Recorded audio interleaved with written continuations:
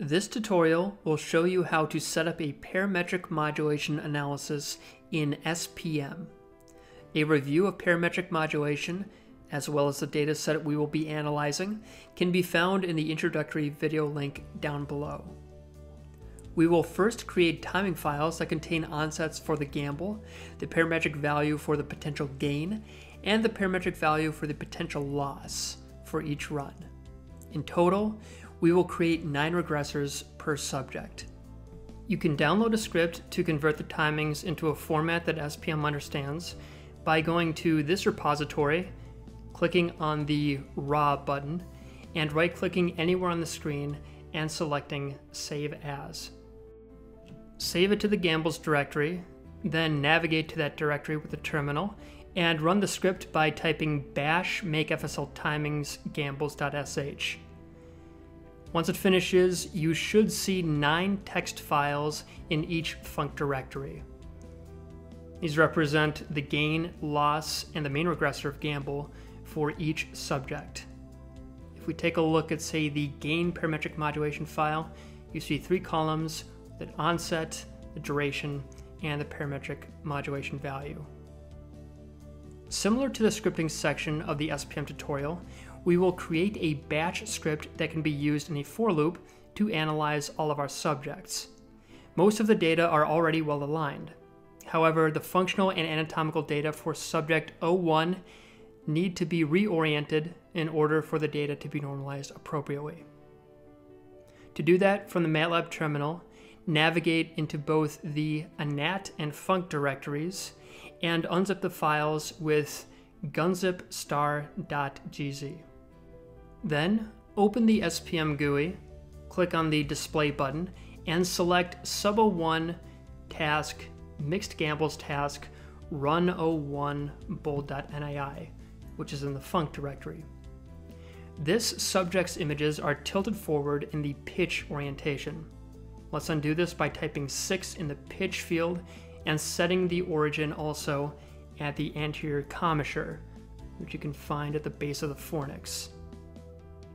Then apply these transformations to all of the functional images, 1, 2, and 3. Click Done. Next, open the anatomical image in the same display window and set the origin at the anterior commissure. Again, you can find this structure as a small connective tissue of white matter at the base of the fornix. Reorient the anatomical image, and then the rest of the steps should run without any errors. To prepare the data for a parametric modulation analysis, we will create a pre-processing pipeline similar to the one we used for the flanker tutorial. If you haven't already, you can go through that tutorial with the flanker dataset, where you can find details of each pre-processing and statistical analysis step, which we won't discuss here in depth. The modules of co-registration, slice timing correction, normalization, and so on are virtually identical. The only major difference is in the model setup, which has 1 condition per run, here labeled gamble. I already have this loaded as a template, which we'll use to review what the major differences are in the model setup. If we go to the fMRI model specification module, you will see the same thing about setting a directory, timing parameters, and so on.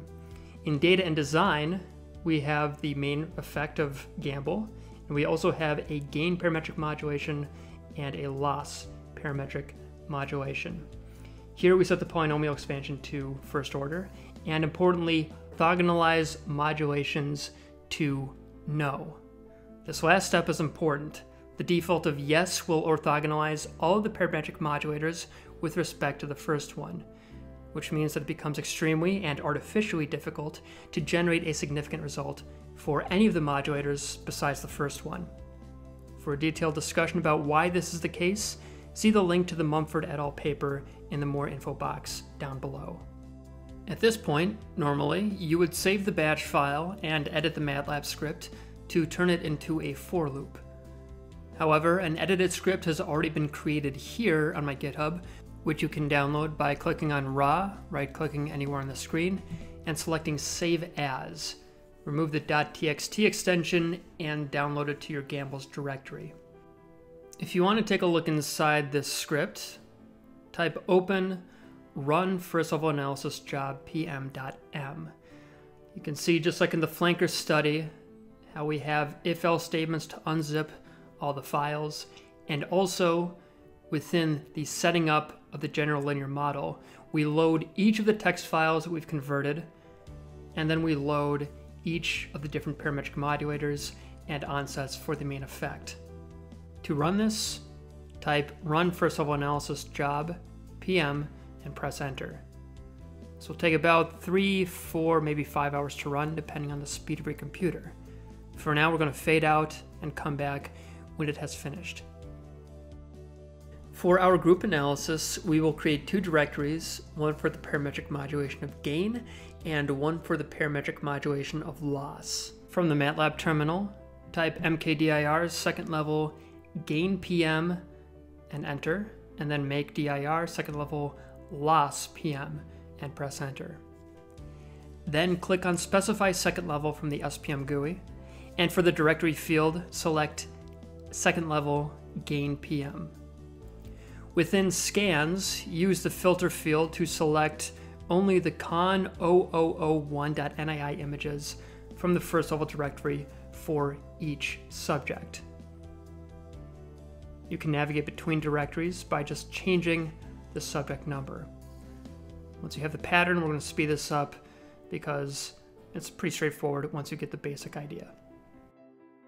When you've loaded all the images, press the green Go button to specify the model, and then estimate the model by clicking on Estimate, selecting the spm.mat file we just created in the gain PM directory, and pressing the green Go button.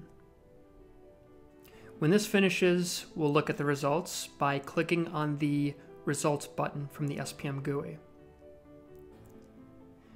Let's give this a name of gain PM and a contrast weight of 1.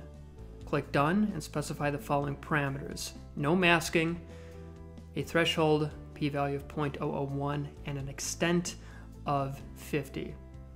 You can also view this by going to Overlays, Sections, going to your SPM12 canonical directory, and using the template of your choice. Notice how this parametric modulator weights most heavily on the ventral striatum, which is near the bottom of the head of the caudate. As an exercise, we're going to do the same thing for the loss parametric modulators by selecting the second level loss PM directory, and just as we did before, selecting now the con 0002 images, which represent the parametric modulation of loss.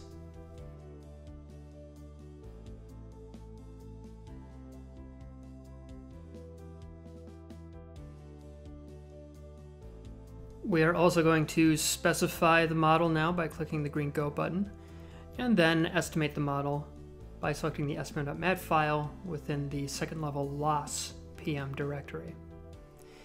For these results, because these are the loss parametric modulators, we're going to be using a contrast weight of -1. Click OK, click Done, and use the same parameters, which again for these purposes are ad hoc, but they should roughly give you a false positive rate of 0.05 for the clusters. And note where these parametric modulators load as well.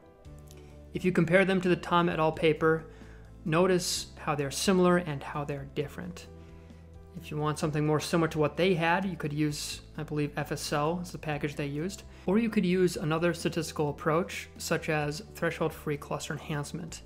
The links to these are down below.